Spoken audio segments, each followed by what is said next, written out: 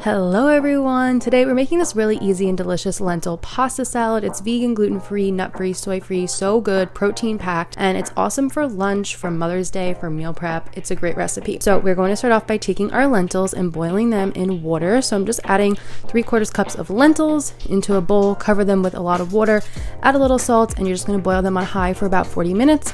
You can of course use pre-cooked lentils. The Trader Joe's steamed lentils would be really great in this recipe. Now you're going to prep your veggies. Of course, you can add any veggies you like to this really. So I did some green onion, some red bell pepper, and I'm just chopping everything up pretty small, nice bite-sized pieces. I'm going to give a rough chop to some spinach. Then we're going to add in some pickled jalapeno peppers. This adds just like a nice sort of tanginess and spiciness. I love it. Some cucumbers. These are the cocktail cucumbers from Trader Joe's. How adorable are these? They're like little tiny cucumbers. They're so cute. So I just chopped those up nice and small. And then I did some artichoke hearts. Since these were already tiny like this, I didn't do anything to them, just left them as they were. And we're going to take some olives. These were pretty big, so I didn't use all of them. I used about 15 olives. In case you didn't know this, just save your olive juice water and then add in the olives you don't want to use. Put them in the fridge, and that's how you preserve your olives. And I'm just going to cut those in half because I just felt like it. For the pasta, I'm using the Bonza chickpea pasta. I'm using the rotini one. While the pasta is boiling, let's make a super easy dressing. So you're going to start by adding in your seasonings. So I did dried oregano, some red pepper flakes, dried parsley, and then we're going to add in garlic powder, onion powder, oh my voice just went out for a second, and some salt. And then for our liquid ingredients, we're going to add in red wine vinegar. Then we're going to do some lemon juice. We're going to add in some oil. Then we're going to add in some tahini and balsamic vinegar, and use like a good balsamic vinegar for this.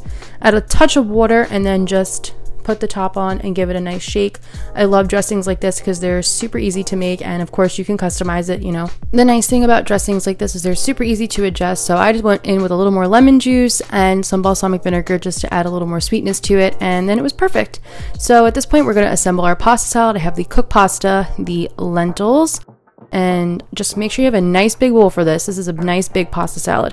Our bell pepper, and then our cucumber. I love cucumber in pasta salads. The artichoke hearts, which are so nice. They're kind of like medium there. Green onion, the spinach, and the olives. I also cut up some vegan feta cheese. This is the one from Trader Joe's. I'm going to slowly add half of the dressing on. I like to add the dressing in batches. If you've watched my other videos where we add dressings and stuff like that, you know that I do this. I add half and then I'll give it a mix, and then I add more, just so that way I can make sure everything is really getting well incorporated into this. But this is so easy, and then the best part is you can just enjoy the pasta salad right now if you want, once it's all done being mixed, or you can pop it in the fridge. So I'm just adding the rest of that dressing on there, and I gave it one little taste and it tasted absolutely perfect. And that's it. Now you have this delicious high protein vegan lentil pasta salad that is so good. And the full nut recipes on the blog. Like I said earlier, check the description box. The description box has links for everything. If you like the video, make sure to like, comment, subscribe, share it with a friend. It's so important for the channel to engage with the video. And if you try it out, let me know how it goes. Let me know what you think. Thank you so much for watching. Thank you so much for being here. And I'll see you next week with another video. Bye.